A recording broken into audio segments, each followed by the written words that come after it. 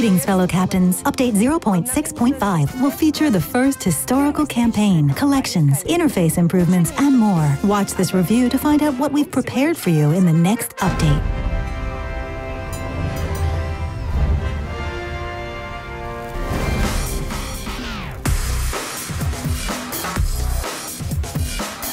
We invite you to take part in the first historical campaign called The Hunt for Bismarck. This campaign is devoted to the well-known operation against the German raider and to the largest sea battle in the North Atlantic during World War II. Back then, the Allies involved several battleships, a group of cruisers, a pack of destroyers, and an aircraft carrier. It's hard to tell whether this set of ships is enough to hunt down Bismarck. But anyway, if you set your mind to performing this naval operation, you have to succeed. You'll need to complete 7 missions, which include 8 tasks each and reflect all stages of the well-known sea battle. You'll also find special containers that will only be available during the campaign in Update 0.6.5. Select tasks that suit you and set out to complete them all. Completing the campaign will both give you satisfaction and allow you to get a battleship. If you already have Bismarck in your port, you'll be given a pleasant bonus in credits instead. Additionally, the most courageous captains who complete the new collection will receive unique camouflage for the British hood, which will present the ship in a different way. In campaign containers, you'll find new signal flags with additional bonuses, new colorful camouflage, and collection items.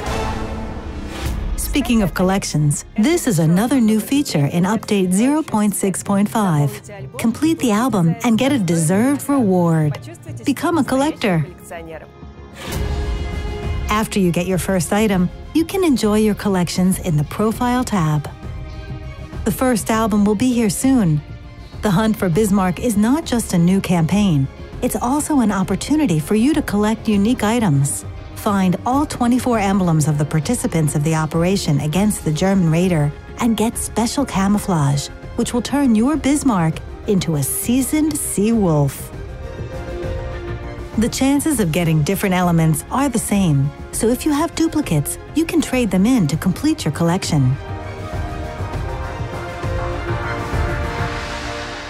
Now, let's take a look at the changes in the interface. From now on, browsing the campaign section will take significantly fewer clicks. The campaigns window has been provided with a mission carousel that allows players to easily look through tasks and missions. To quit a campaign window and get to the port, simply press the escape key.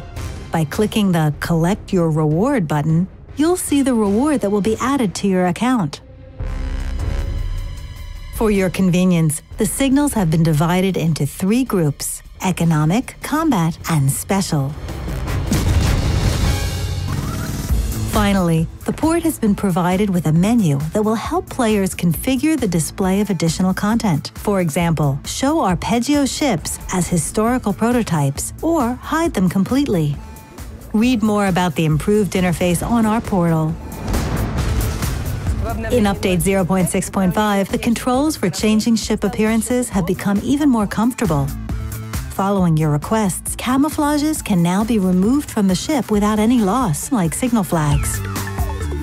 Good news for Tier 9 ship owners. The appearance of ships has been improved, and their small elements now look more accurate. We hope you'll appreciate it.